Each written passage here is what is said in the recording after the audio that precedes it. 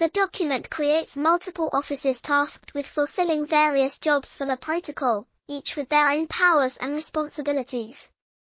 MakerDAO, the decentralized autonomous organization that governs the DAI stablecoin, has passed a new proposed constitution intended to formalize governance processes and help prevent hostile actors from taking over the protocol, according to the official forum page for the proposal.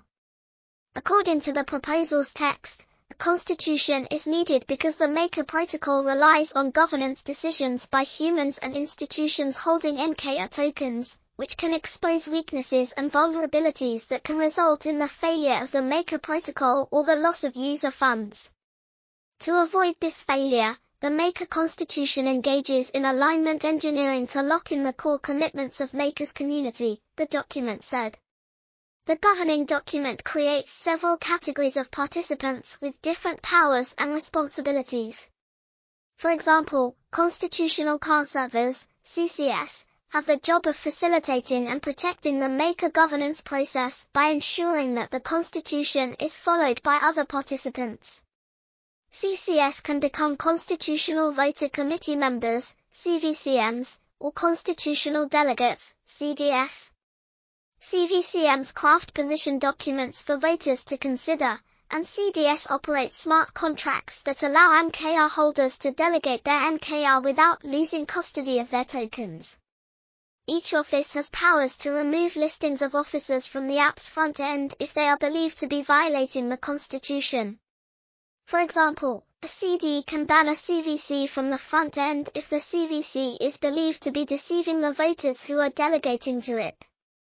The Maker Constitution proposal passed with 76.04% of the MKR vote.